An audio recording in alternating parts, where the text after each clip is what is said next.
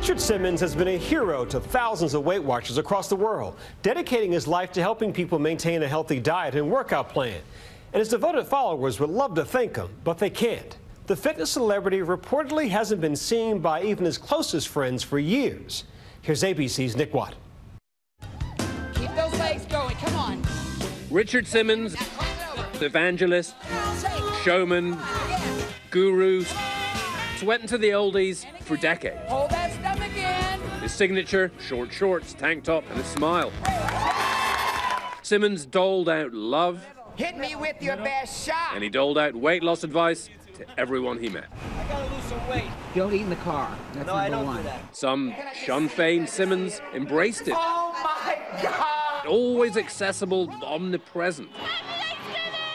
Then, in early 2014, just months after that Thanksgiving appearance, Simmons suddenly vanished, retreating behind the walls of his West Hollywood home. Bereft fans asked why, and totally unsubstantiated conspiracies swirled. Let's discuss the two main theories at that time. Now, 3 years later, Simmons still out of the spotlight, and his disappearance from public life is the subject of the #1 iTunes podcast, Missing Richard Simmons. I'm Dan Taberski.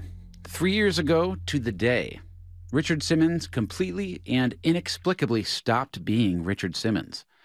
And I want to find out why. I met him in 2012. I wanted to tell his story way before any of this happened.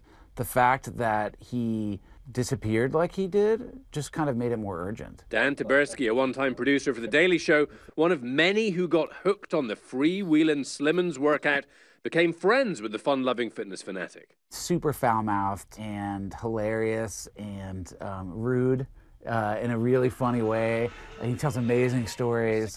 He cries at every class. Come on, this is for you. Taberski was looking for answers. After about a year and a half, I started talking to people. Nobody was just thinking, he's fine, he's just taking some time off. Nobody thought that. February 15th, 2014. Simmons didn't show up to teach his regular class, his students bewildered. It was like 11:35, looking at the clock. We were like, okay, now he's 5 minutes late. This is Ava and Loretta. They're twins. Everyone calls them the double time twins. And then it got to it was like 12:05, and we were just like, okay, What I don't is know happening? if Richard's coming. And then people started leaving, and then someone ended up subbing for him. November last year, his studio doors closed for good. Richard Simmons opened this place, Slimmons in Beverly Hills, in 1974, and he used to say in class that he opened it because other gyms in Los Angeles didn't really want overweight people. For Simmons, all shapes and sizes, everyone welcome. Not only did he stop teaching, One day he stopped returning my emails, my phone calls. I kind of thought, well, that stinks. That's a drag. And then I realized he wasn't calling anybody or emailing anybody. for David Garcia, who lost 160 pounds sweating to the oldies, same deal. The last time I saw Richard was here in this building in early February 2014. It snowballed, and people started speculating all over the place. In a phone call to NBC last March, Simmons insisted he's fine. You haven't seen the last of me. I'll come back, and I'll come back strong. It was unusual that it was only a phone call and not in person. Today, Simmons' publicist of 27 years told us we didn't cooperate nor collaborate with this podcast. The truth is that Richard is fine and willingly enjoying his life outside the spotlight while still working behind the scenes to help those millions who desperately need his love and assistance.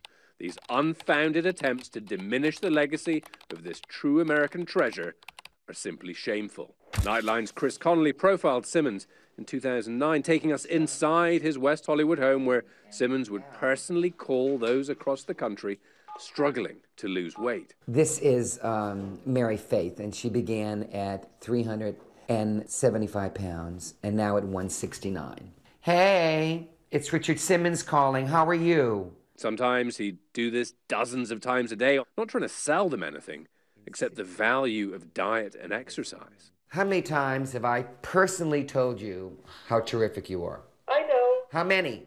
How many? Millions! Yes, we love Simmons for his enthusiasm. Yes, of course, his exercise videos and over-the-top TV appearances here on CNN's American Morning. I love Richard Simmons. Thank you. You are... But it's his genuine love, his sincere vocation, his hidden largesse that make him a true legend.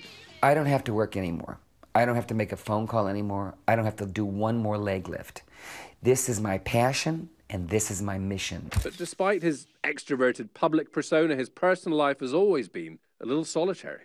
Do I get lonely sometimes? Sure, you're on the road, and you're on the road for X amount of days, and you're not home. My dogs and my housekeeper who I live with, you know, I'm very attached to them. They're my sturdiness in my life. When was the last time you were in love?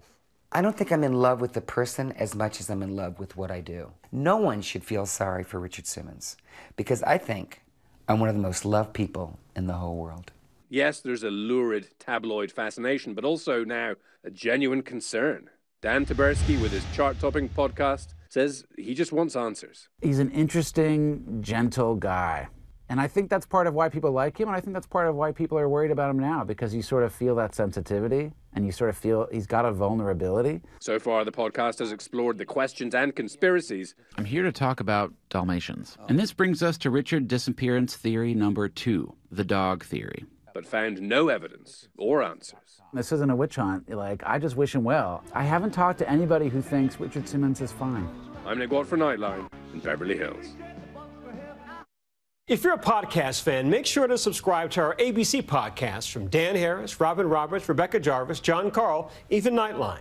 You can find all of our podcasts on iTunes, the ABC News app, or at abcnewspodcast.com.